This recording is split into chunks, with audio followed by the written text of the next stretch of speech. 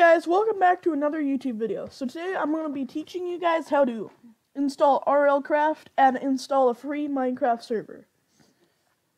So in order to get your free server, you have to go to Google Chrome. And also guys, it doesn't need anything from you. You just have to, this link will be in the description below. So you just copy that, and it must be in Google Chrome. If it's not, it won't work. So then you go to Minecraft servers free forever. If it doesn't show this, then you're probably not on the right site. You would now click play. Sometimes it takes a second, but it'll work. So now after you have it all set, so then it would ask you to configure your server. You could do friend access, but I wouldn't recommend doing it unless you have like friends that actually use this. So I already have it installed, but let me show you guys how to do it. So you go to mod packs. Then you'll go to Cursed Forge. It just says cursed, but it means Cursed Forge.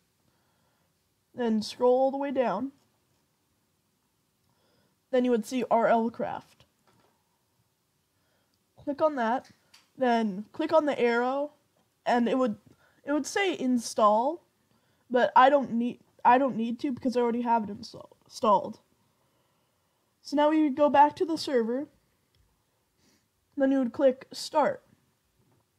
It would take some time to start. It doesn't start right away, but it does take a little bit of time. So now that you got that all done, we got to go do. So now you have to get Twitch. In order to use the server, you need to get Twitch, yeah. So go to Minecraft, go to Browse Mod Packs, search up R.L.Craft, then you just click, it would usually, for you, it would say install. But since I already have it installed, it's play. You want to make sure it's the same version as your server. So like for example, this one's the same version as my server. The version 2.7.1, that's my server. So then you would click play, it would boot up R.L.Craft. And it would also, assuming that your server's going to, it would also boot up your server. And like once your server's ready to go, it'll give you a ding and it'll tell you. It'll say, hey, your server's online, then you can go. But it has to be through the Twitch. This is the easiest way to do it.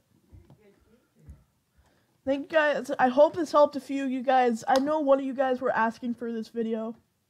So if you need any more confirmation, I'll help you guys in the comments below. I'll try to respond to all of them. So let me know if you guys need any help. Anyways, see you guys.